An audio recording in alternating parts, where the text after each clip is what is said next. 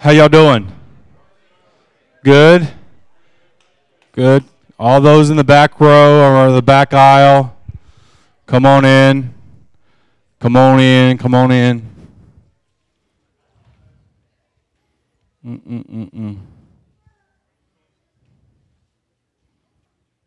Let's bow our heads real quick. Dear Heavenly Father, we come to you tonight and we would ask that you would have your way in this place tonight. That, Father God, that you would, that we would have an encounter. That we would put aside everything that is good, bad, and indifferent. That we come into your courts with thanksgiving and praise.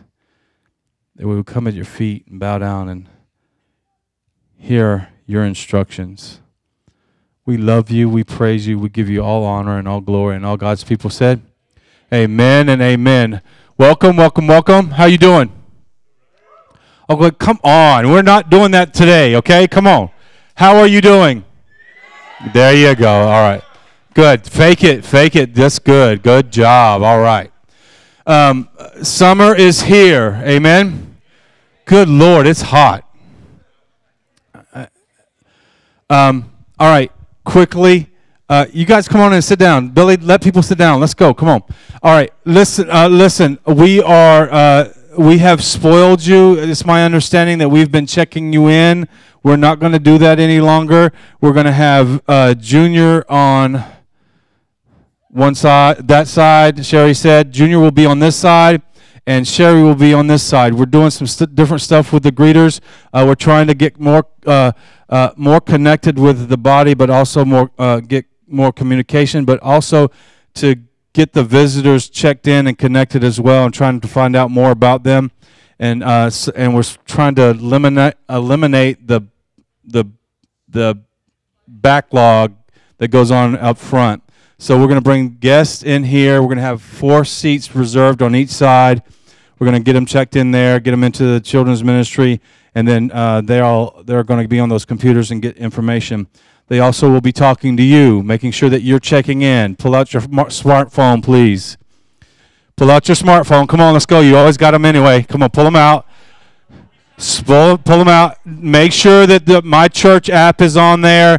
Please start checking yourself in. If you have children, please go to the children's ministry station or up here and check in, get your sticker. We are going to make sure that your kid has a sticker before he comes into the classroom, because we want to make sure. Yes, that's what we're doing. Yes.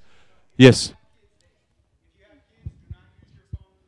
that's what I just said. They are to go check in back there, and then print, and you'll get the sticker printed. We listen. Last week, 2 weeks, no, it was before I went on vacation. I looked up, and I bet I counted 30 people that I didn't know. Well, I watched, and there was about 10 of those people that had kids. So with those kids, if someone grabbed one of their kids of the 30 people, we wouldn't know because we don't know those kids, right? And so we're trying to do our best to keep safe. We're in a times that we have to do that. We have to do things that are wise. So please help us. We want you to check in, not because we want to control you, but we want to be able to connect with you. We're going 90-0. We got all kinds of stuff going on. Sometimes I don't recognize you're here. Sometimes Lorinda doesn't recognize you're here. It helps us identify when you're not here. And when you're not here and you're part of our family and you've been out 2 weeks, we want to get a hold of you and say, hey, what's up? If you want to say we don't like you anymore, go stick it in your ear. That's fine. We love you. We'll mark you off the list. We'll put little devil horns by your name and all that, and we'll move on. All right? But if there's something wrong, if something's going on in your life, and something's happened to you, we want to be involved and we want to know. We just want you to know that we care, we love you, and we want to reach out to you and touch you the best way we can. And we are using technology because it's awesome. Amen? All right. So please check in. Sherry and Junior will be asking you to check in on your mobile phone. If you don't, they'll flip that. If you don't have that, they'll flip their laptop around and ask you to check in and get checked in, okay? Please help us do that. Please help us make this process smooth, all right? If there's areas that you are seeing that we need help in, and you think that there's an area that's lacking, please see myself, Pastor Ren and James, Pastor Annette, or Billy, and the whole process of service within our ministry. We want to make sure that we're covering all bases, okay? All right, that's it on those announcements. Which, one more thing, please get involved and help. We got all kinds of things going on, and if you have a heart to go to Africa, I want to know that you can do our kids before you could do African kids, and I send you over there. I want you to know that you can serve here and help here before I send you to Africa. Okay, it's a part of the proving process. So love us through it. Okay, what else do I need to do?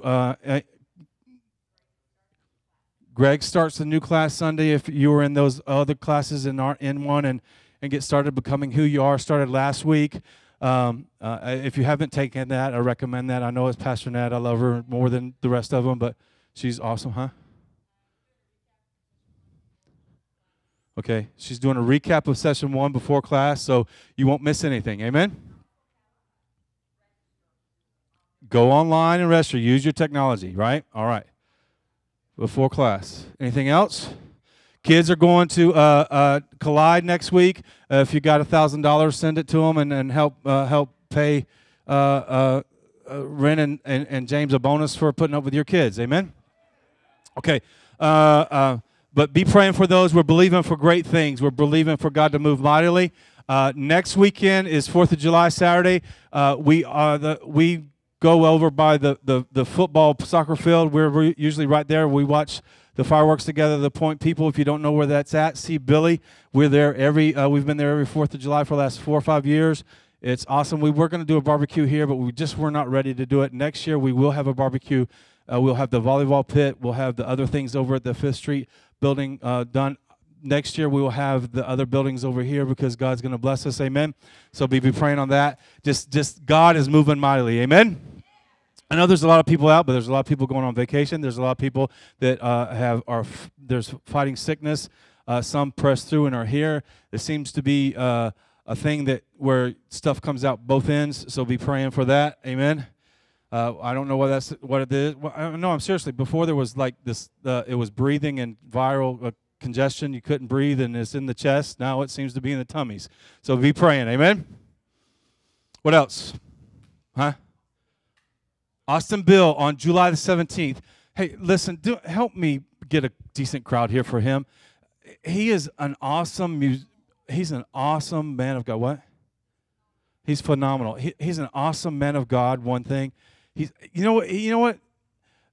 There's a lot of people that make a stance in the world and they kind of divide themselves away, and that's good in a sense, but we need those people that can be the liaison between the world and the church, and he is fantastic in that. He's an awesome, creative man in his music talent, but also in others, and he helps in the creative arts. So if you guys would please help me drum up a crowd for him, not just for his sake, but their sake, and let's just believe God to have his way that night. All right, July 17th at what time? 7? Or 6? 7? It's 7 o'clock. So help me do that, okay? July 17th. Write it down right now. Take out your phone. Write it down. All right. And it's online. What else? Anything else? No? Come on up. Praise and worship. Come on. Let's go. Let's go. Everybody stand. Get out your wallets. Get out your checkbooks. Let's honor the Lord with our tithes and our offerings. Can you get the lights, Andrew, boss? Thank you. Let's bow our heads. Dear Heavenly Father, we come to you tonight. We desire to have an encounter. Father, we have great expectation. We had a great night of prayer and believing and praying and declaring, Father God, things that you laid on our heart. We just ask for evidence, Father. You spoke to us that Sunday was the beginning. Sunday was the start. And we were believing, and it was going to be in a couple months. And you said, no, today's the day we're beginning. But what you really spoke to us was it was the beginning of the withdrawal, the pulling out of the tide that will pull out and draw, and it will get messy. But then we're going to build up in a tidal wave of goodness and grace and mercy is going to come crashing in. So, Father God, we thank you for that. We're asking that you have your way completely. Just wreck us. We just say yes to whatever you desire. We say, come, Lord Jesus, come. Dear Heavenly Father, fill this place with your glory. And we ask, Father God, that you would bless the tithe and the offering. We ask that you would bless the hand that gives. We ask, Father God, those that have consumed their seed, that they would repent and then begin to sow their seed. And then we ask, Father God, for everyone that is planted, we ask for a harvest, the north, south, east, and west, to come forth, that we may send this gospel wherever you tell us to go. And all God's people said, amen. Okay. Oh, amen. Come on up. Let's go. Let's worship the King. Bring your tithes and offerings up here. Come on.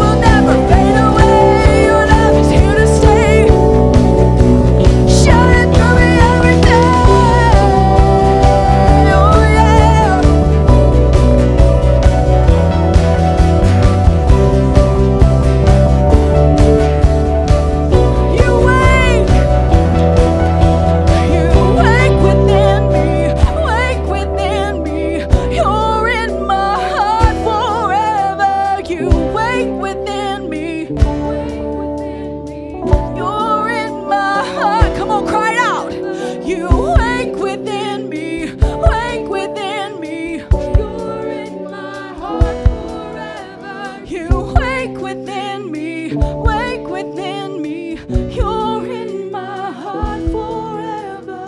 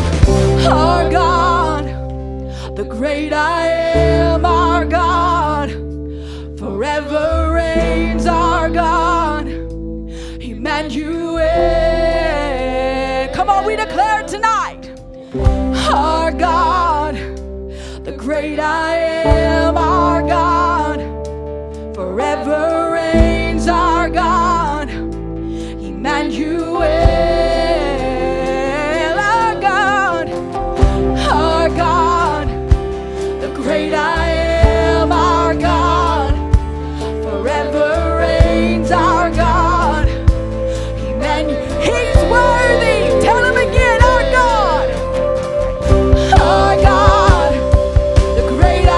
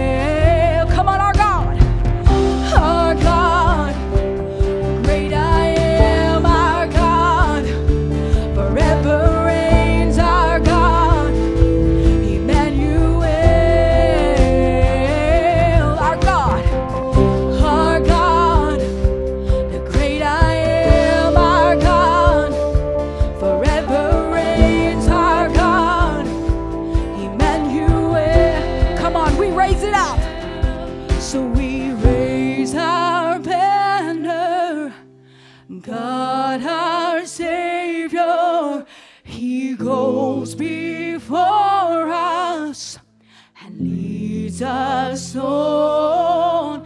We wave our banner, strong and mighty. He will not falter. God, come on, every voice, sing it again. 'Cause we raise our banner. God, our Savior, He goes before us and leads us on. And we wave our banner, strong and mighty. He will not falter.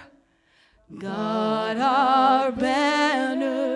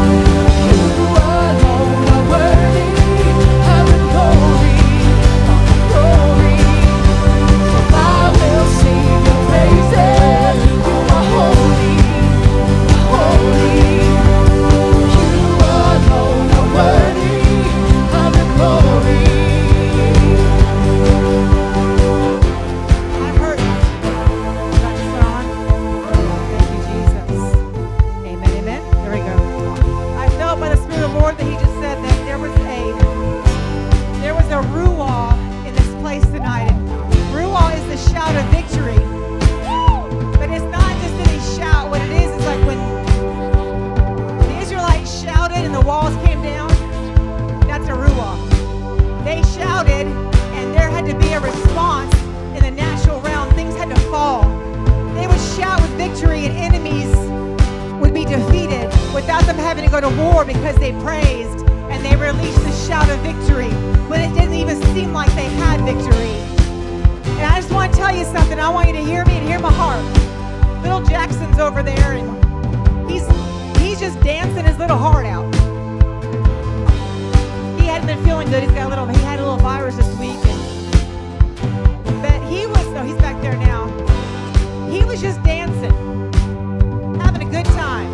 He wasn't thinking about whether or not he was supposed to dance or not supposed to dance. He wasn't trying to consider with his flesh whether he should clap his hands or not clap his hands, or lift his hands or not lift his hands. All he did was respond to what he heard. And that's exactly the childlike faith. God commands us to praise him with our mouth, and to praise him with a dance, and to praise him with hands lifted high, and to praise him with a clap, and to praise him with a shout.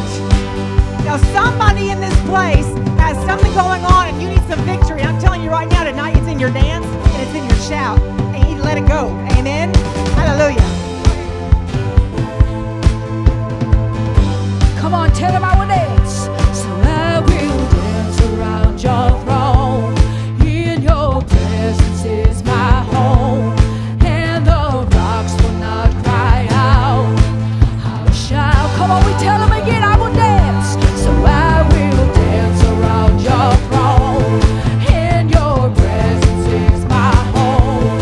And the rocks. Come on, we can do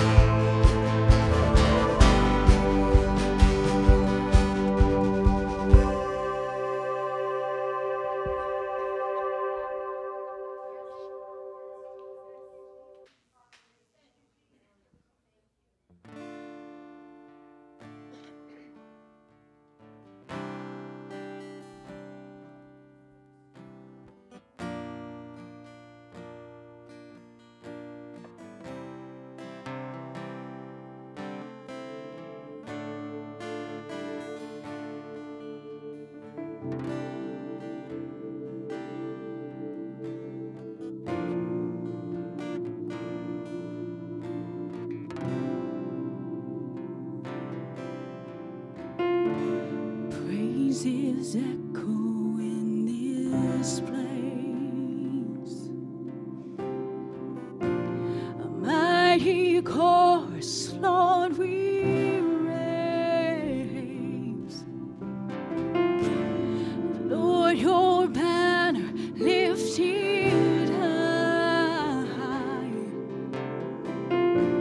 Son of God, be glorified. Come on, sing it again. Tell him praises.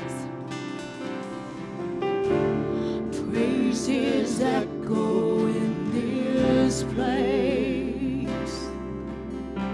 A mighty chorus, Lord, we raise. Lord, your banner lifted high. Son of God, be glorified. Yes. So Lord, we praise you. Lift up your name. Lord, we praise you. Shout out your fame. We give you glory, honor, and praise. Lord, be glorified. And Lord, be glorified.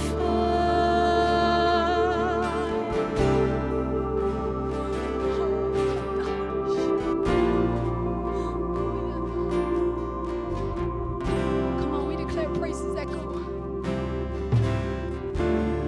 Praises echo in this place. A mighty chorus, Lord, we raise. Lord, your banner lifted high. Son of God, come on, let's raise it to him again. Praises. 'Cause praises echo in this place. Oh, yes. A mighty chorus, Lord, we raise your banner. Lord, your banner lifted high. Son of God, be glorified. So Lord,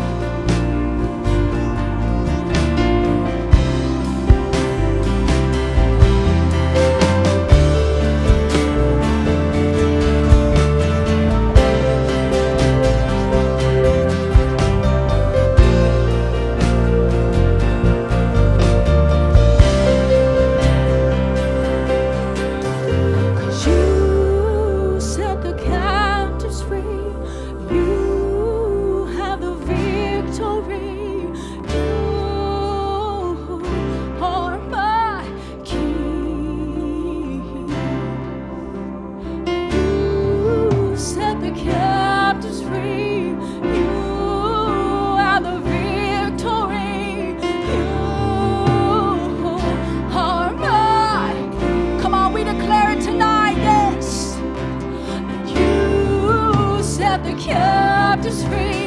You are the victory. You are my King. You set the captives free. You are the victory. You are Lord, you set us free. You set the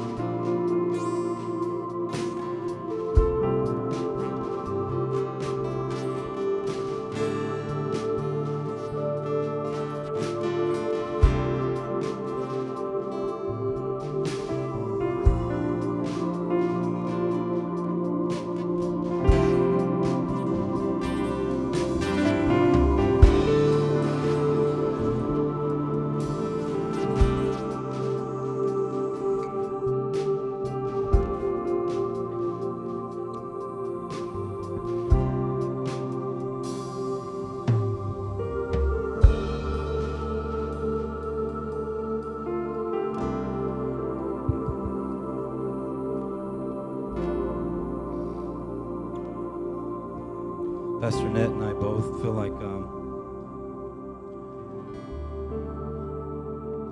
we're not supposed to go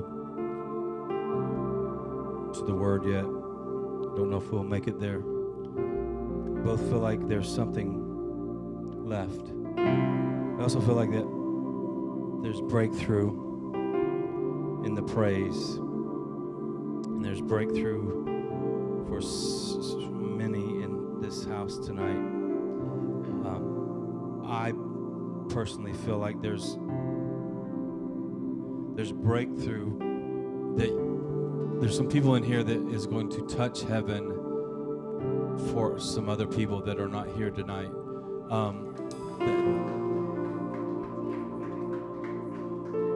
You know, I'm up here and praising, and there's such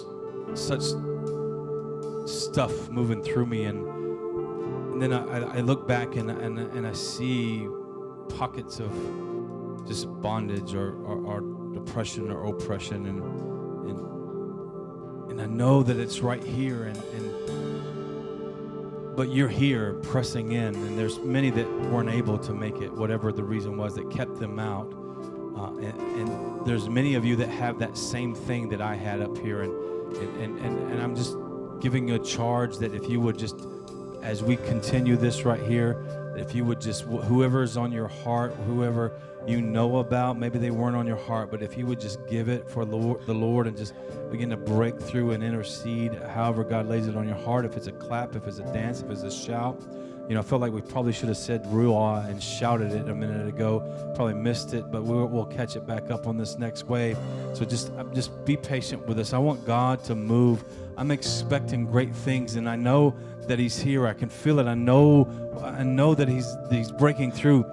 Actually, what it is that we're breaking through, that we're allowing Him to break whatever's holding us in, and just let Him release in you the freedom and the answer and the anointing and the power. There's several in here that need money, and the Lord said, it's coming. You have planted the seed. You stand and you believe. He said, shoo away the crows and shoo away the vultures, and He said, shoo away the fowl of the air, but the blessing is coming. He said, stand and do not be moved. Do not be moved.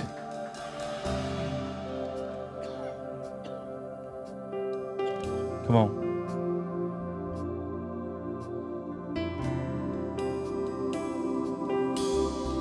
You set the captives free. You have the victory. You are my King. You set the captives free. You have the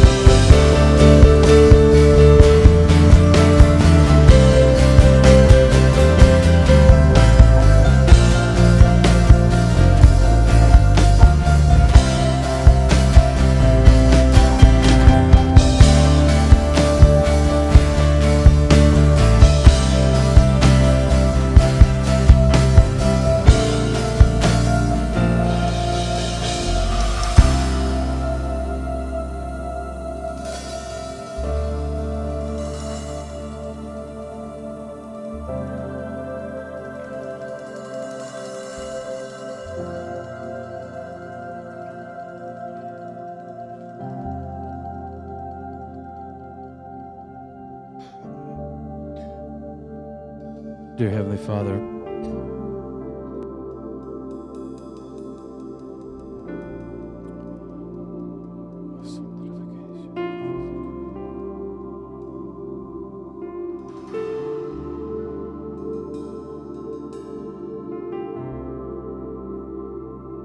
there is an expression of love that you desire.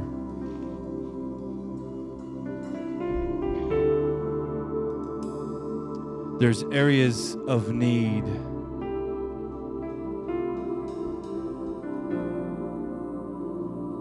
And the Lord is moving. And because that need, that desire is so strong, He's satisfying your love in a new way and answering the need in a different way. And the Lord says, look up, look around, and know I love you, and I'm bringing forth your answer. I don't know who that's for. I don't feel like it's just one person.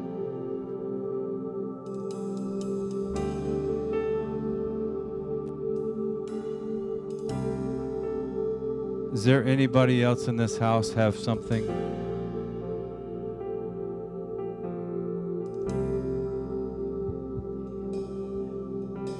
I feel like the Lord just said that one of you, there's more than one of you keeps saying, I can't hear you, Lord. I can't hear you. I can't hear you. But I just saw that there was a breath of the Holy Spirit that was being blown over you, and there was some debris that was being blown away, and that the clarity and the voice of God that you've been longing to hear for the direction is coming, that you are hearing Him and you will hear Him. Do not be afraid. You are a sheep and you know His voice.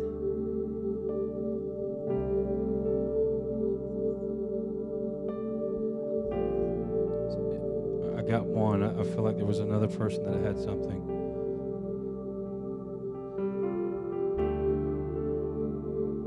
If it's you, come on up. It's Vivian. Vivian, you have something? There you are. Sorry. What I'm sensing, it was just all of a sudden, I just felt it drop in as we were in this last place of being silent, that we have moved into a territory and taken a part of the promised territory that's supposed to be ours to possess. And therefore, that as you're crossing into this territory this night, the things that have held you and bound you are really battling you, and you feel like a stranger in the land. And the Lord says, this is the land I've called you to dwell in. It's not a strange place. It is the place that you're to be living in and dwelling in. It's something you're here tonight. You're to take hold of it. It's not where you've been. It's different, and it's uncomfortable, but it's okay. It's the promised territory. That's right along with this, brother. That's awesome. Rick, right before she started, came up and said, I feel like 107, and he wanted me to bring it forth. Psalms 107 says, oh, give thanks to the Lord, for He is good, for His mercy endures forever. Let the redeemed of the Lord say so, whom He has redeemed from the hand of the enemy and gathered out of the lands, from the east and from the west and from the north and from the south. They wandered in the wilderness in a desolate way. They found no city to dwell in. Hungry and thirsty, their soul fainted in them. Then they cried out to the Lord in their trouble, and He delivered them out of their distress. He led them forth by the right way, that they might go into a city for a dwelling place. That's the promised land. That's what she was just talking about, that you might go in and take this. This is it. This is where you're going. Oh, that men would give thanks to the Lord for His goodness, for He was wonderful, His wonderful works to the children of men. For He satisfies the longing soul and fills the hungry soul with goodness. Those who sit in darkness in the shadow of death, bound in affliction and irons, because they rebelled against the words of God and despised the counsel of the Most High. Therefore He brought down their heart with labor. They fell down, and there was none to help. Then they cried out to the Lord in their trouble, and He saved them out of their distresses. He brought them out of their darkness and shadow of death, and broke their chains in pieces.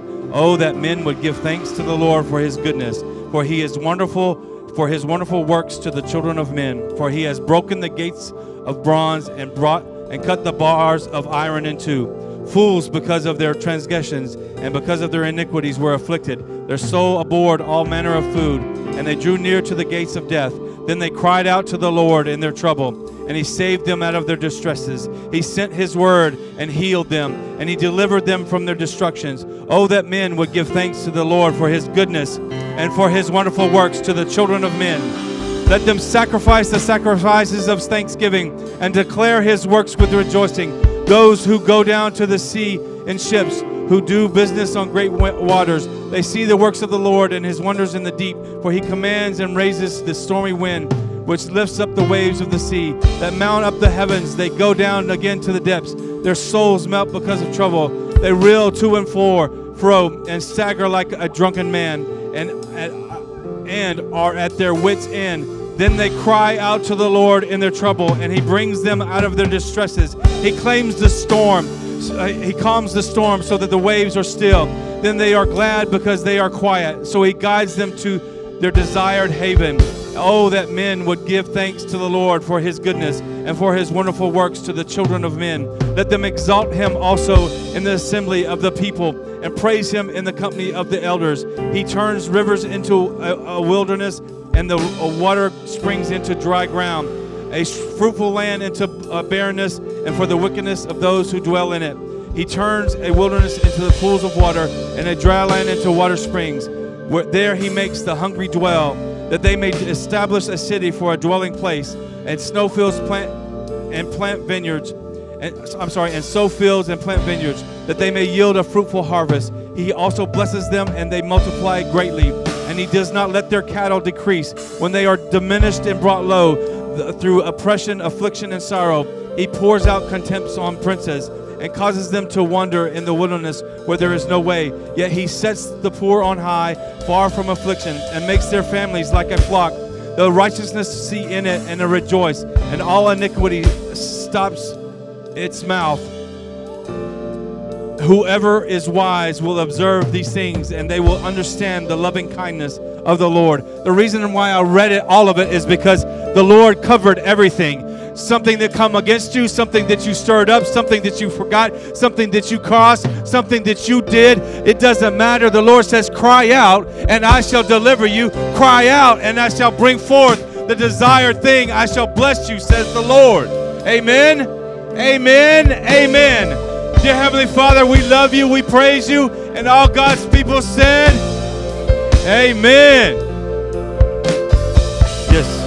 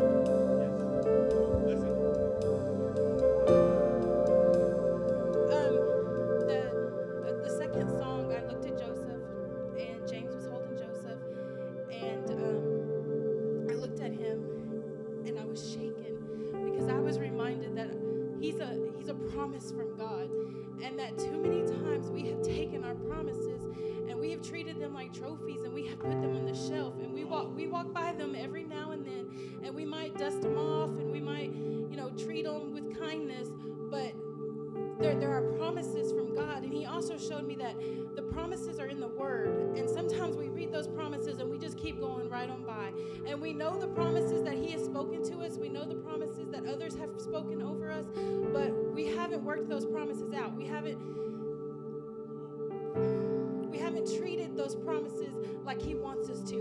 And the way that we're supposed to work it out is that all those promises are not perfect.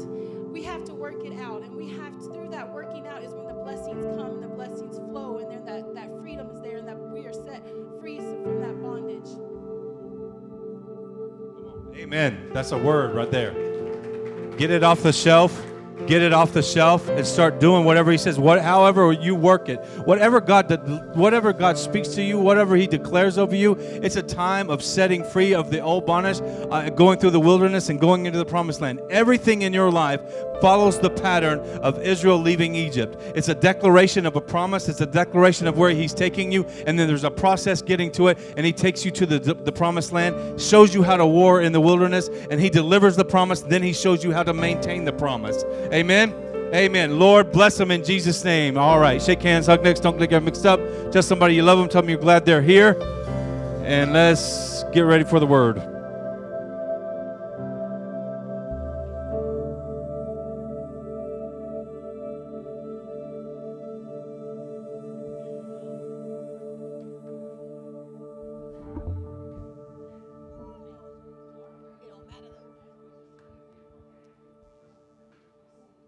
Can someone get the lights for me, please? Hallelujah. Huh? Hallelujah. If I have to, amen. Thank you, sir. Hallelujah. I know. It's all good. I'm super excited. God has just orchestrated everything today. This is awesome. Yeah. Huh? You're fine. That's fine. It's kind of like the short bus. It works. Is that banana bread? Sorry. I don't often see banana bread in the offering basket, so hey, praise the Lord. Apple pie would have been the word of the Lord. I'm just saying. Okay, well, a few years ago I taught on this subject, and I was perusing over some old teaching notes to get a Destiny Discovery class started. We were adding some material, and is the end of May I started. And y'all can go to 2 Kings 16. That's where we're going. Anyways, I wasn't allowed to put it in Destiny Discovery yet. I have to reteach it. So I'm super excited because I had no idea just how perfect it would be right now, especially in light of recent events in our nation. So it's kind of a good time. I'm going to expand on it, and tonight's I'm not going to get through all of it, obviously, because it's 8:15, unless I feel like torturing you, keeping you here all day. But I need to try to get to part of this because it goes along with everything that just happened in worship. So, anyways, I want to tell you, we're going to talk about Reformation. Oh, that sucked. Y'all didn't even care about that. You're like, who cares? I care. Amen. We all want revival. No, you don't. Revival without Reformation would put everybody back in the same situation again. They'd be awake for a while and happy and joyful as long as the music was high and their pocketbooks were full or their feelings were satisfied, and then they go right back to where they were before. So Reformation means that you are changing something. The actual definition is the act or process of improving something or someone by removing or correcting faults or problems. Now, of course, it's from the root word reform. Now, reform means, right, this is so cool, to put or change into an improved form or condition, to amend or improve by change of form or the removal of faults or abuses, to put an end to an evil by enforcing or introducing a better method or a course of action, or to induce or cause something or someone to abandon evil ways. Hallelujah. That's good. We need reformation. Amen. We're going to pray. Holy Spirit, I just ask right now that you would just begin to light a fire inside of our hearts to not just want to see people awake, but to see people changed for your glory and for your kingdom. In Jesus' name, amen. So, I'm not sure if you realize it or not, but there's some conditions in our world that need some improvement. There may be some evil things that need to be adjusted and taken out. And there actually is a better way that needs to be proclaimed. See, Reformation is not just picking out the evil, it's putting in the better way. You cannot remove what is going wrong without filling it with what is right. Amen. So you are carriers of the better way. The gospel is the good news. I don't know about you, but my Facebook page lately doesn't seem like it's the good news. And I'm not talking about sinners who sin because I expect them to sin. Hallelujah. I'm talking about Christians, quote unquote. We don't know for sure, but who want to take evil out but not put any good news in at the same time. Look, you can correct and still bring good news. It's all right. Hallelujah. Tonight's going to be more about what caused the problem instead of how to fix the problem. So can you just prepare yourself? What am I saying? You're probably going to have your business gotten into, or your toes stepped on, or your butt whooped, or something. Okay, so I've been beat up. So just love me and Jesus through it. Don't shoot the messenger. I'm just delivering the package. Hallelujah. Amen. You don't shoot the mailman if you get a bill in the mail, right? Okay. So, and you don't give him honor and glory if he brings you a check. Okay. So I want you to understand that's my hope that you will not be linear in your thinking as we go through this, okay? And what do I mean? I don't want you to just think about this as a corporate view. When we talk about the cause and the issues that we're going to look at some time frame in Israel just as a point of reference, okay? The greatest reformer that ever lived is Jesus, and we'll get to the New Testament in a few weeks, okay? We're going to be in the Old Testament for a couple weeks. But don't just be corporate in your thinking, which you should be corporate, but I want you to be personal in your thinking. So when we're talking about things that cause the nation of Israel, or when we start picking apart the church and what's wrong with the church, don't just, point the finger at the church. You need to be doing this too, because we always have to keep two lenses on. It needs to be, and not a lens, not two lenses for you, like one for her, one for him. You know what I mean? Two lenses, one that is corporate and one that is personal, okay? So that way you don't get high and mighty. So let's see. Even though, look, the nation has an issue and we need to change it, but guess what? We need to be addressed as well. So we are going to be, I told you 2 Kings, right? Blah, blah, blah, blah, blah. Okay, at this point in history, the people of Israel are divided into two kingdoms. You have the southern kingdom, which is just the tribe of Judah and the tribe of Benjamin. I know, it's history. You'll be okay. The tribe of Judah and the tribe of Benjamin. Judah is praised. Benjamin's the smallest of the tribes. The rest of the 10 tribes, because there were 12 tribes in Israel, the rest of the tribes, they are the northern kingdom, okay? So they are divided. And at the same time, they have other nations that are trying to usurp their authority over them, okay? So there's lots of wars and things going on. And both the northern kingdom and the southern kingdom are screwed up. Both of them end up being taken captive by their enemies, okay? So one's not better than the other. They all come out of the same man. Okay? So I say that because when you start saying, well, the Methodist or the Baptist, we all come out of the same man, okay?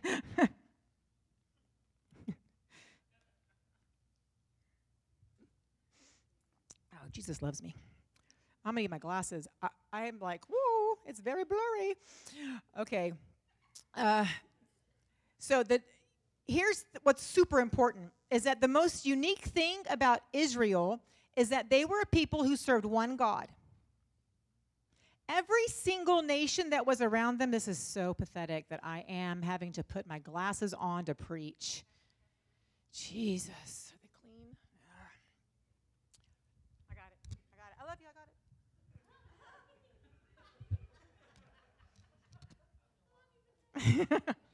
I don't want to get like a chain and all that crap, you know what I mean? I'm just like, LASIK surgery works. I'm still 20/20 at a distance. It's just up close, because your reading glasses are controlled by the muscles, not the cornea. So now reading just sucks. Okay. So, and I take a medication that makes my eyes blurry too. So anyways, okay. So the most unique thing about, moving on, pray for me. The most unique thing about Israel is that they serve one God. Every single nation around them serves multiple gods. Say multiple. You are so fired. OMG. Ooh, like, look at your daddy's face. Ooh, Papa Ricky is not happy. Everybody say, ooh, shame. Oh. Just put the towel over it, and then we'll clean it up after church, baby, okay? We're having way too much fun in here. Stop it. Way too much fun. It's that joy and praise still going on. Look, aren't you glad church isn't boring? Phew. God knew. Yeah. I'm going to buy you a taco for that.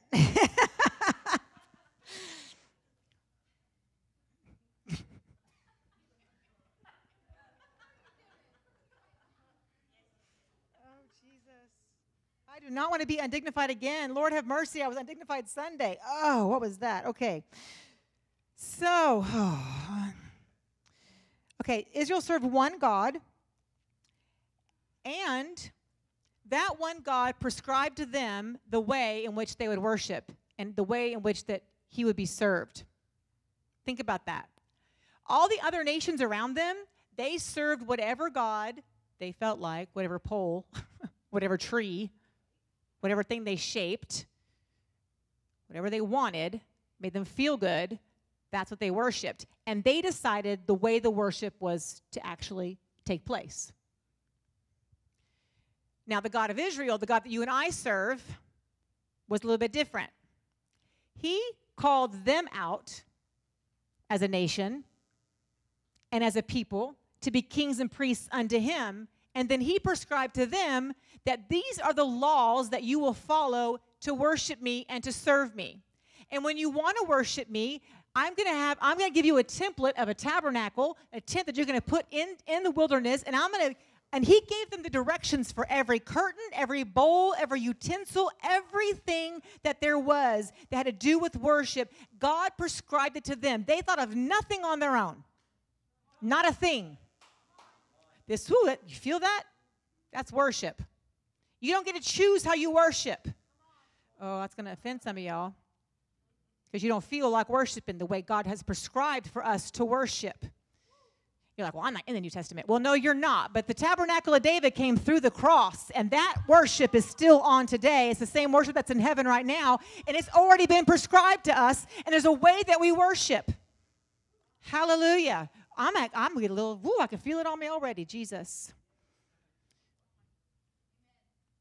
I don't do things as I feel like doing them. I do them because God has said, you are going to come to me and you're going to shout and you're going to worship me in the dance and you're going to lift your hands up to me and you're going to clap and you are going to sing and you're going to give me honor and you're going to give me glory. And I don't care if you're tired. I don't care if your labrum is torn and you have to have surgery. I don't care if you have a bulging disc and a dysfunction in your S1 joint. Annette, praise me anyway. Y'all like, I ain't praising him when I hurt. You crazy. God prescribed to them how to worship, the furniture, even the people that were in the tabernacle to worship. He said, you're going to pick them from this tribe. They're going to do, this is how it's going to happen. He didn't confer with them on anything. He didn't even ask them, do you want to eat a shrimp? You ain't eating a shrimp. He didn't ask them. He didn't say, do you want bacon or not? No, he didn't ask him. He didn't care. Thank you. Aren't you glad that those things fell away at the cross? That didn't come through the cross. That ended at the cross. We can eat bacon. Ho-ho! In Jesus' name. Okay. Okay. Now, by the time we start reading in, this is a long intro. By the time we start reading in 2 Kings chapter 16, they're not doing what God had prescribed for them to do. They are completely jacked up. They are consumed with doing what they want. They're consumed with worshiping the way that they want to, and they've even taken it a step further, and now they're worshiping other gods. So it's not really pretty. And we're going to talk about a people who God had chosen, but they decided they wanted to do things the world's way. They wanted to do things the way that they wanted and the way that other nations around them were doing them. And, God was not happy, not because he's just angry and full of wrath. He chose them.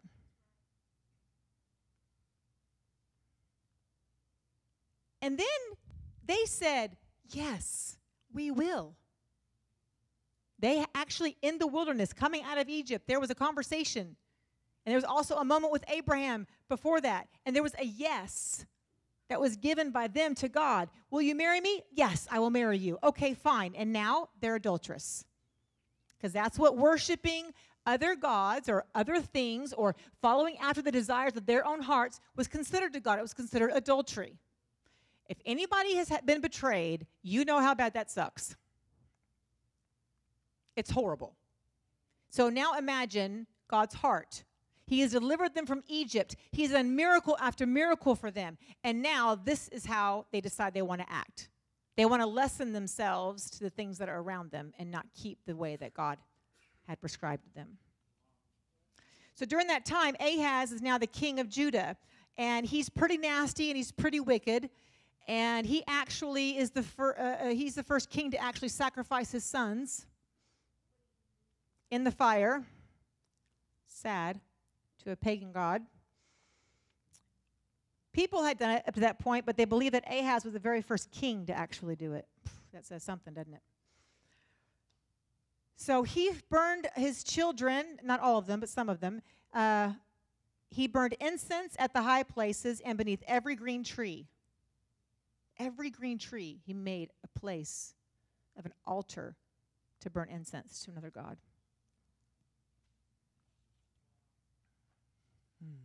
Weighty, isn't it? It's sad because he was supposed to redeem his sons, not kill his sons. So Ahaz ends up, he's in trouble, and he makes an alliance with the king of Syria. I have to give you the backdrop. You'll understand what we're about to do. So he makes an alliance with the king of Syria, and he gets some military help. And then after he gets some military help, he decides he's going to go to Damascus, and he's going to go meet with this king who helped him because he had given a tribute. What he did was he stole all the gold and the silver out of the temple, and he gave it to the king of Assyria. What? He took the treasure that was laid up in the temple, and he gave it to another god, another nation, so that he could get help militarily. When he serves the God who is his defender, the God who said that nobody will ever be able to overtake you as long as you follow after me. He already had the greatest defender and the greatest military regime he could ever have because he had all of heaven. The host of heaven was his backing. If he would have been serving God, but he wasn't. He decided to do the things, and so he stole the treasure from the temple. Think about this is the temple of God. What treasure is in you that God has put that you then go give to some other God so that you can have what you want? We give away our gifts and our talents and our treasure that God has placed within us, and we use them for the world. It's just like him. Don't be linear. That's one of those moments. It was corporate, and it was personal. Hallelujah. So, he goes to Damascus to worship. Now we're going to go to verse 10 in the Amplified. 10 through 15. Y'all all right? 2 Kings 16, 10 through 15. It says, King Ahaz went to Damascus to meet TP, king of Assyria, and he saw that their heathen altar.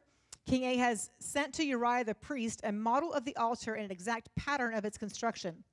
So Uriah the priest built an altar according to all that King Ahaz had sent from Damascus, finishing it before King Ahaz returned.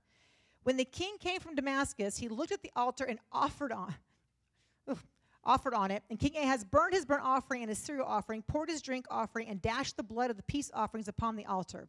The bronze altar, which was before the Lord, he removed from the front of the house and from between its new altar and the house of the Lord, and he put it on the north side of the altar. And King Ahaz commanded Uriah the priest upon the principal, the new altar, burned the morning burnt offering, the evening cereal offering, the king's burnt offering, and his cereal offering, and the burnt offering and cereal offering and drink offering of all the people of the land, and dash upon the new altar all the blood of the burnt offerings and the sacrifices, but the old bronze altar shall be kept for me to use to inquire by and of the Lord. Wow, isn't that scary? That makes me fearful. Uriah's name means the flame of God or the light of Yah. Uriah is the priest. Ahaz goes to Damascus. He meets the king that helped him. He goes, obviously, to worship in his temple with him. And he sees an altar there. And he's like, that is one fine altar right there. Some nice craftsmanship. So he, like, draws a sketch, sends it back to Uriah, the high priest. And Uriah sees it and doesn't go, well, that's blasphemous. That's not an altar that God made. Instead, he makes the altar. And he makes sure he does it quickly before the king returns. Then the king gets there, and he takes the bronze altar that God had prescribed and moves it to his own little personal area, puts the new bronze altar in the front, and then he goes so far as not to just make himself sin, but he told the priest, all the offerings of all the people of the land are going to be done on that altar instead. Unbelievable.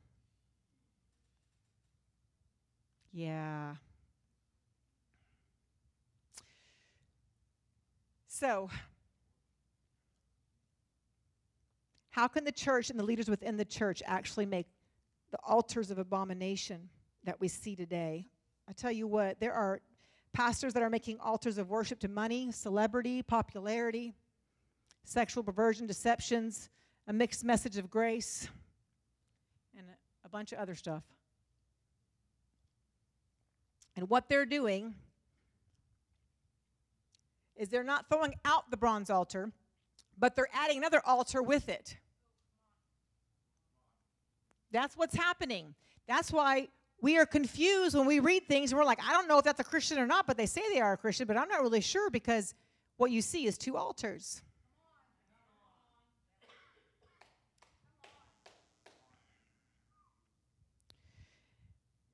We have churches that think if we add an altar to draw others in, then when they're there, we'll give them the true altar. But that's a horrible deception. Because, like it said, the pagan altar ended up becoming the principal altar. So when we compromise as a body of Christ, we may think it's just for a moment. We're just going to do it for this one time. We're just going to quench the Holy Spirit for this one service. And what happens is we make that compromise and we bring an altar in. If we don't destroy it immediately and repent as a people, then we're going to find ourselves halting between two altars and two opinions, and God is not in that. And they weren't walking around thinking, oh, I'm screwed up. They were like, I got this right. I'm good. And that's happening in our nation. It's happening in our nation. I know some of y'all are so disconnected, you don't even care when we minister about awakening and the nation and all that. But you know what? God cares because God wants the earth to be full of the kingdom and his glory, and he's going to do it through his church. So it applies to you. It applies to me. It's not just, I don't just serve Jesus at home and on Wednesdays and Sundays. We are people who have been prescribed by God to be carriers of the greatest man who ever walked the face of this earth and to bring his kingdom to it. And when we compromise and want to act like the world and be like the world, we're setting up an altar. And we do it corporately and we do it individually. We all have them. I hope tonight you start kicking them over, or at least acknowledge that they're there. You know, you can't go acknowledge, you can't do anything about what's going on in your life until you acknowledge that you've got something there that God has not prescribed for you. Because sometimes we are praying and believing God, the next minute you're checking your horoscope. Two altars. You believe in God for peace and joy and contentment. And as soon as there's a problem, you are drinking yourself or getting high and putting yourself in a stupor to forget and escape all of your problems. It's two altars. Because when you're not stoned anymore, you're not drunk anymore, you're praising God again. It's two altars. Does not work. Because what happens? The second altar becomes the principal altar. I used to drink. You'd never tell me I'd be an alcoholic. Guess what happened? That altar became the principal altar. It's just one porn site. that altar becomes the principal altar. Because God has prescribed a way for us to worship him and to serve him. And he would not have prescribed it if you could not do it. In the Old Testament, it was hard. Yes, I agree. The New Testament, we have Jesus Christ. We have the Spirit of the living God. The same Spirit that raised Jesus from the dead, that resurrecting Spirit lives inside of us. He said, I've given you all grace, the grace sufficient to accomplish everything I've told you to do. Whatever altar popped in your head, as soon as I started getting, whatever thing popped in your head, you think, oh, that thing's too big. No, it's not. It is so easy in Jesus. It's so easy in Jesus. You just have to be willing. Well, easy. Well, it's going to hurt. Yeah, probably will. There'll be some physical pain, maybe some emotional pain. You may cry. You may feel uncomfortable. You may feel lonely. You may feel like screaming your head off. I literally threw a tantrum on the bed like a 5-year-old when I quit smoking. I was so ticked. I mean, on my stomach, wailing, screaming like a freaking 5-year-old. This is not fair. This sucks. 3 days later, the nicotine's out of my body. All's well. Hallelujah. Haven't smoked since. Well, one night when I got really mad at somebody, but that's another story. Okay. So,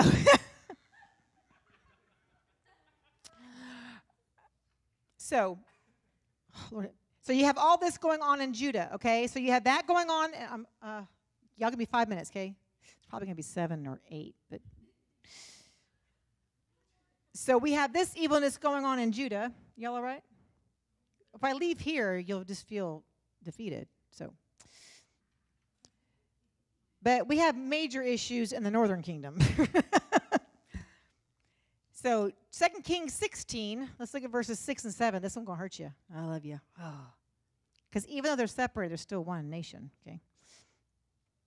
So in the 9th year of Hoshea, the king of Assyria took Samaria and carried the Israelites away into Assyria and placed them in Halah and in Habar by the river of Gozan in the cities of the Medes.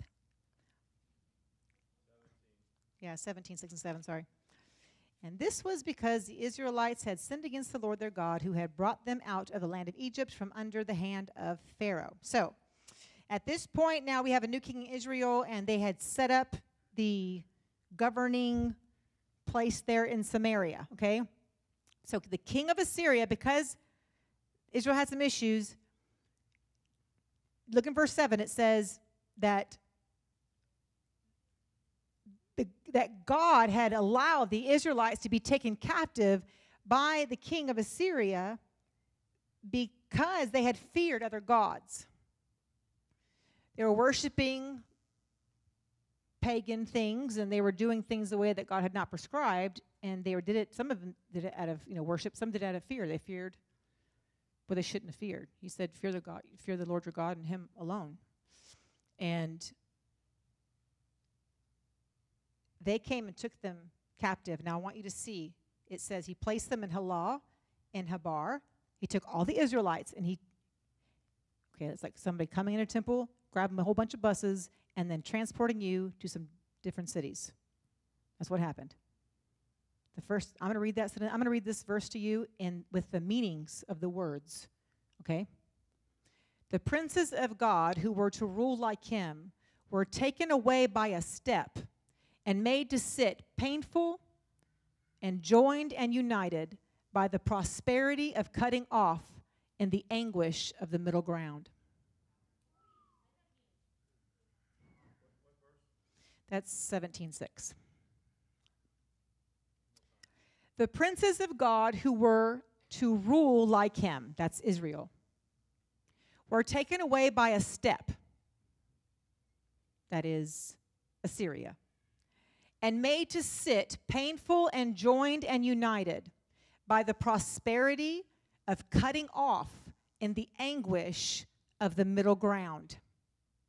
See, when we don't submit ourselves to God and we start doing everything the way other people say to do it instead of the way God has told us to do it, and we start putting everything else in front of God except for God, we end up, it just takes one, they were in their country for a long time, and then one day, one step came and moved them away to a place that was, they were sitting in a place that was painful, and they were joined to it, and they were sitting, it was the prosperity of being cut off, the river being cut off. That's scary, in the middle ground, because you can't, look, you can't be on the fence. You can't hop between two opinions. The devil owns the fence, guys.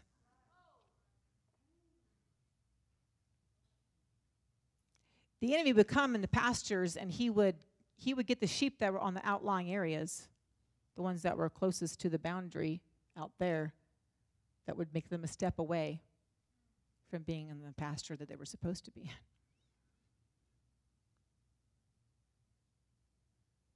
We rock and roll, we do things for a long time, and we don't ever think it's going to hurt us, and then one day.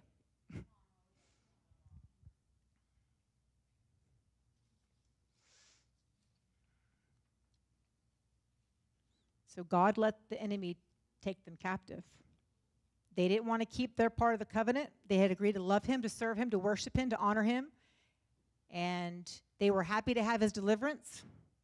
They were happy to have manna from heaven. They were happy to have birds fall down. They were happy to have everything. They were happy to have water turned to sweet. They were thrilled. They were fine with getting free from Jericho. You just start going through the entire Old Testament till you get to this time in history. They were happy with everything God had done. And then they didn't like God too much. So it wasn't convenient anymore for them. And they started getting moved by other people. Now, 2 Kings 17, verses 7 through 11. I'm going to read this in the Message Bible. It says, the exile came about because of sin. The children of Israel sinned against God, their God, who had delivered them from Egypt and the brutal oppression of Pharaoh, king of Egypt. They took up other gods, fell in the ways of life of the pagan nations God had chased off, and went along with whatever their kings did. They did all kinds of things on the sly, things offensive to their God, then openly and shamelessly built local sex and religious shrines at every available site. They set up their sex and religion symbols at practically every crossroads. Sounds a lot like our times, doesn't it? These things are everyone. They're everywhere around us. They're on TV, they're in music, they're at the movies, they're on the internet, they're on our phones, they're on our billboards. Everywhere you look, there is something that the Lord has said is offensive to him, and we're not only entertaining it, we've accepted it, justified it, promoted it, and pay for it.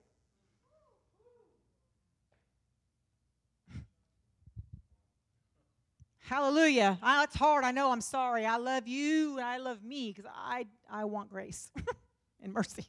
Mercy on me because I watch it on TV too.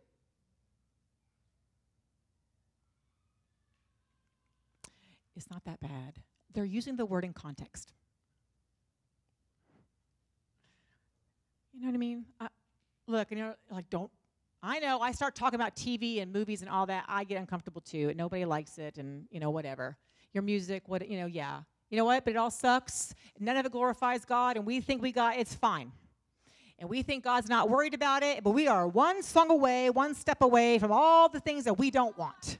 And we don't even consider that. But we are right now in a place in our nation where we took a step. And it's not even about same-sex marriage. It's about our democracy. It's about the way we are governed in this nation. And if you don't think it's not because the church of God does not have two altars, you're sadly mistaken. That is why the church is laughable to the world. They think it's a joke.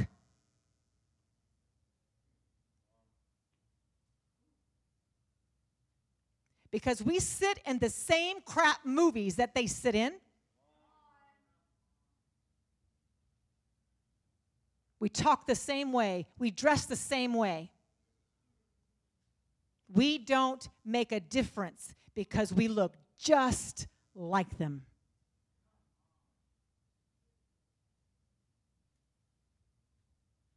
I am guilty. I am not being judgmental towards you. If you think that's my heart, you don't even know me. Because I got issues. Things make me laugh that really shouldn't make me laugh. I always tell God, please forgive my sarcasm and my humor. But it's funny. It's bad. I know he doesn't like it, but it's funny. I can get so ticked off in an instant, and what you'll hear out of me is, you're a flippin' idiot, but what's inside of me, oh my God. I've murdered you twice. I've murdered you, raised you from the dead, murdered you again. I mean, all that stuff goes on inside of me with some people in some situations. It's not nice. And I want to get rid of it, but then I go watch a show full of murder, or I go, you know what I mean? I have sex with that thing in my head. I'm not saying I'm saying about, but I'm saying sex. When we watch those things on TV and we listen to them, you have to think of that as intercourse with the enemy, because that's really what it is. I know that's disgusting to you, and it should be, because that's what it is. Your courses are entering each other. Your ways are entering. That's what a course is. Your ways are entering each other. That's why the more you are around something and do something and hear something and watch something, the more you do it, because there are the gates to your soul. And it's not a joke. We're a step away. We're a step away. We're a step away. It's not a fire, hell, and brimstone message. That's not what I'm talking about, because you are still saved. Hallelujah. At this point, you are going to heaven. But I don't feel like rolling the dice on stuff with Jesus. I don't know about you. I'm going to go on, whether you like it or not. Okay. So,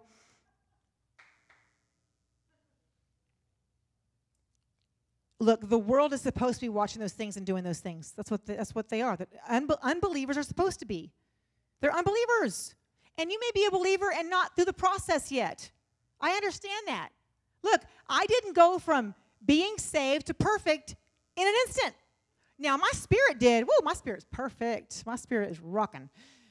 The rest of me has issues, and I'm in process. And as much as I yield to the Holy Spirit and I take the word and I receive the word and I obey the word, the more of my process is being completed. Because all the promises of God in Christ are yes and amen, but they don't just come for free. You got to work those things out by obedience and by following the principles that then give you that promise. Class number 1 in becoming who you are. You have to obey the word.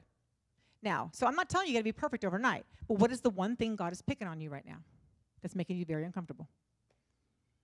For me, when I got saved, of course, I had to quit drinking. Then the next thing was cigarettes.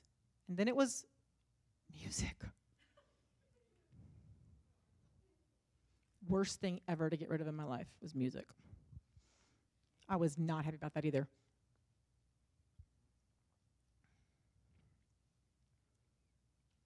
But one by one, God began to make my path narrower and narrower and narrower. And the whole thing is, what God's processing in me may not be what he's processing in you. Hello, that's why Jesus said, can you please get the telephone pole out of your eye before you go get the twig out of your brother's eye? You're not supposed to not get the twig out, but you got to get your own pole out first. And quit putting your righteousness on other people, because they're not ready for that yet. However, if you've been in process for 30 years on one thing, it's time to obey God.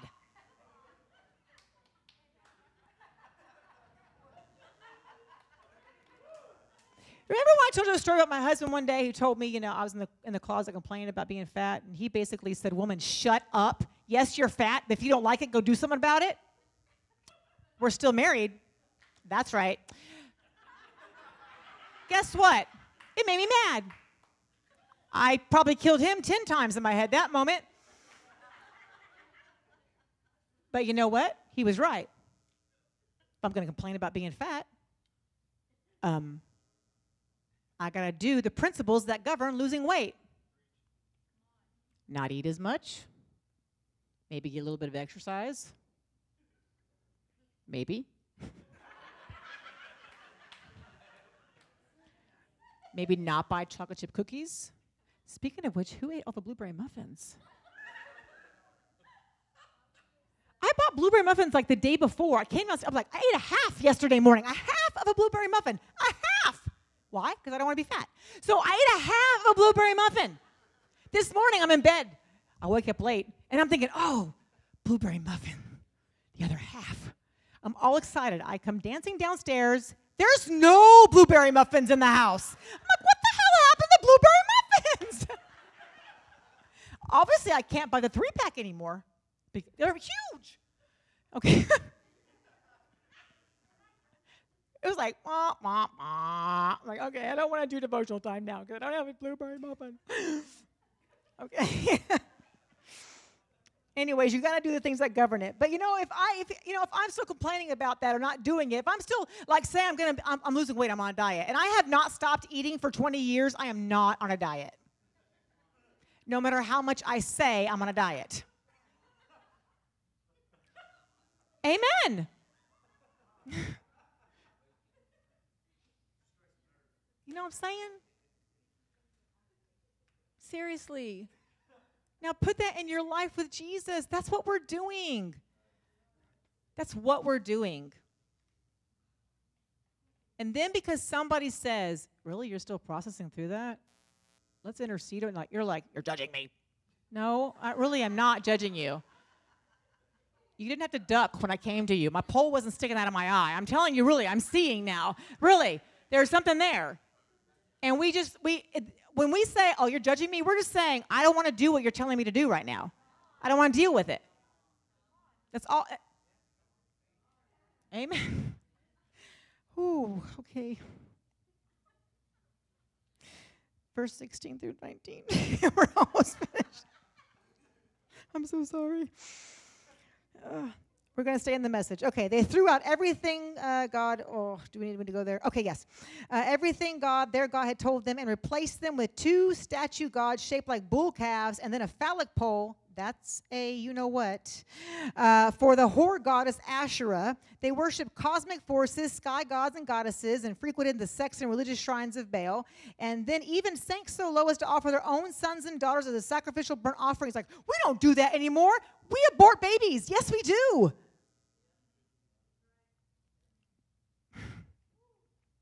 You're judging me again. No, I had 4 of them. I'm not judging you. I'm telling you.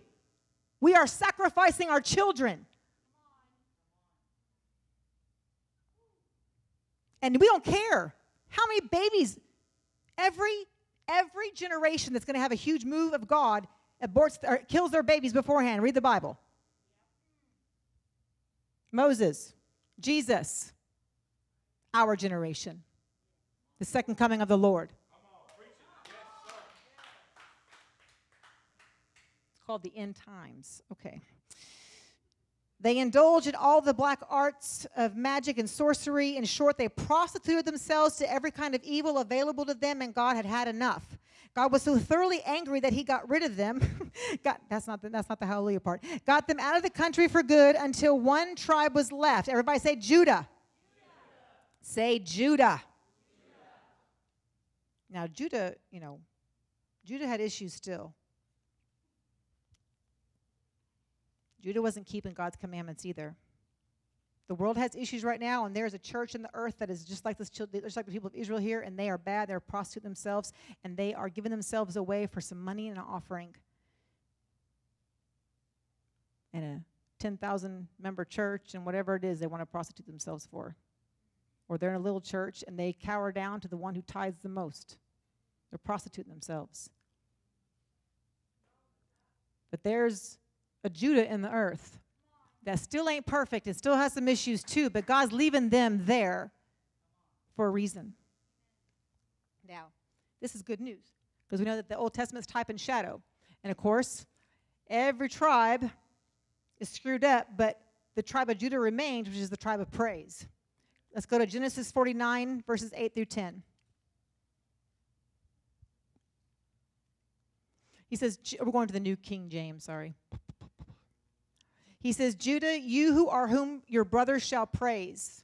Now, this is when he's being blessed. They're putting the tribes in order. Judah, you are he whom your brothers shall praise. Your hand shall be on the neck of your enemies. Come on, he's keeping Judah in the land.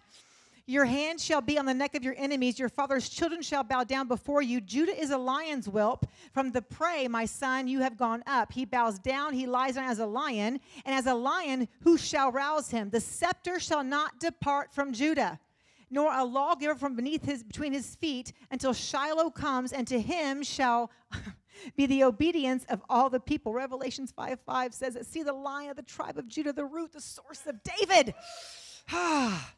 He who has won and has overcome, the one who is worthy to open the scroll. The lion of the tribe of Judah.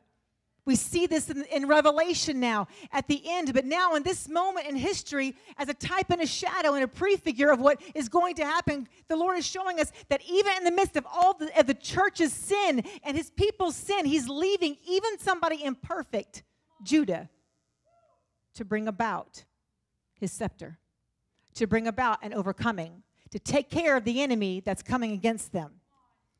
Whew, hallelujah, that's good. Now, when verses 24 and 25 of 2 Kings 17, this is so funny, I got to tell you this, never leaving. It says, the king of Assyria brought in people from Babylon, Cuth, Ava, Hamath, Sepharvaim, and relocated them to the towns of Samaria, replacing the exiled Israelites, and they moved in as they owned the place, and they made themselves at home. And when the Assyrians first moved in, God was just another God to them, and they neither honored or worshipped him. And then God set lions among them and the people, and they were mauled and killed. Isn't that funny? Okay. I'm like, that's seriously, that's funny to me. There's that humor again. I'm sorry. He said the scepter's never going to leave from Judah, the lion. And so now the Assyrian king takes people and he puts them in the place where Israel, remember, he took all of Israel out and put them in painful cutting away, all that. So he brings his people in. And they get to the land, and they don't know nothing about God, so they're not even keeping none of God's ways at all. So now you have a bunch of unbelievers sitting in a place that God had consecrated that was to him, and they're doing what they want to do, and all of a sudden lions come out and start mauling them. That, to me, is funny. I'm like, talking about, like figuratively and literally all at the same time. That's funny. So they freak out. So they tell the king of Assyria, we're getting eaten by lions. It's an issue. And he says, oh, maybe it's because, they figure out that the God that was the God of that land wasn't being worshipped. So that's why the lions came out. Come on. The unbelieving people figured out that the reason why the lions were eating them was because the God that was ruling that nation was not being honored by them. That's freaking crazy cool. So you know what he does? This is freaking cool too. I'll just summarize it. Y'all can read the rest. So he says, okay, get some of those priests that know what they're doing, send them back to there so they can teach the people how to honor the God of that land. So there's a group of priests that come, but there's one priest who decides, I'm going to hang out and abide at Bethel, the house of God, and honor and worship the Lord.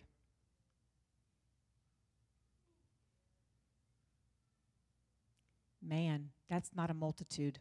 That's one guy doing it right.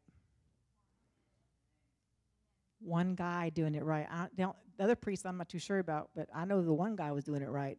Now, did he change the way they were? No, they'd worship the God of Israel and do what they wanted to do. They didn't get it right.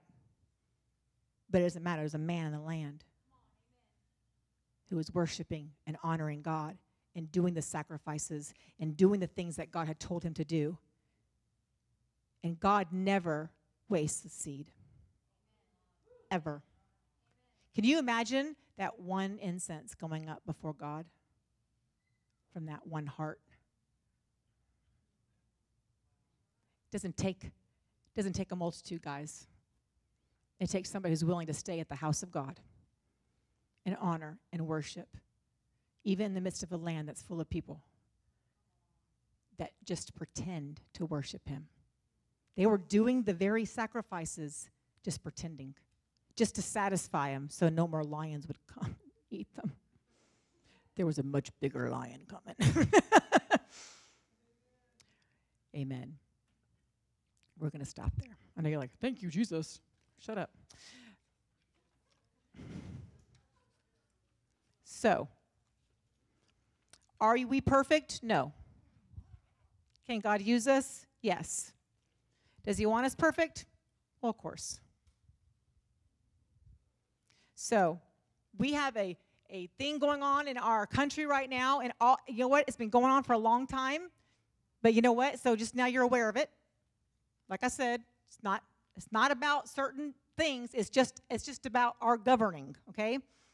And about your rights. And it woke some people up finally. Hallelujah. We've been praying for an awakening. Guess what? Awakening's not going to come and everything's going to be like rosy and we're going to be dancing through meadows. It's going to come with shaking. So, that's what's happened. There's some people that are going, ding, ding, ding, ding, ding. Maybe I should pray. Maybe I do need to read the Bible. What does he say about the end times? We're kind of getting curious about it. That's good. Praise God. What is happening? God's like, haha, 2 altars. 2 altars. So, my challenge to you and to us as a church is to make it a conscious prayer to God to reveal to us in our hearts individually if there's an altar inside of us. Some of us already know what it is, and then, okay, Lord, because look, you may have 10 altars. Just wait for him to give you the one, okay? Because you can work on all 9, but the one will demolish the rest of them. If you'll do what he says, the one will take care of the rest. So you just need to do what God says. Be obedient to the one thing he's telling you to do. And then know that you have the grace sufficient to walk it out. You can do it. And if you feel weak and if you feel like you can't do it, then you need to call somebody that you know from this church to pray with you and to encourage you and to hold you accountable. Or 2 or more are gathered. If one could put 1,000 to flight, 2 could put 10,000 to flight. Get some help in your prayer life if you need it. What could happen between now and Sunday if we got rid of an altar? We had awesome worship tonight because God was letting us know that praise is a lion, and praise takes care of our enemy. What could happen? Amen? Stand up. I'm about to dismiss, and I'll just pray over you. Hallelujah. We forgive you, Lauren, for bringing a drink into the sanctuary and spilling it. It's like it never happened now. Okay. And I still buy you a taco. You lift your hands. Hallelujah. Father, we just thank you for your word. We just thank you, Holy Spirit, that you come to convict our hearts. You come to bring us revelation. You come to bring us just righteous judgments, that you have the access to rule and govern our hearts. That we just remove all control of it once again, and we just say, Lord, whatever you want to do in me and through me, do. Holy Spirit, I ask that you would just open every heart to the love of the Father, that you'd open every eye to see the way the Father sees and every ear to hear the voice of the Father.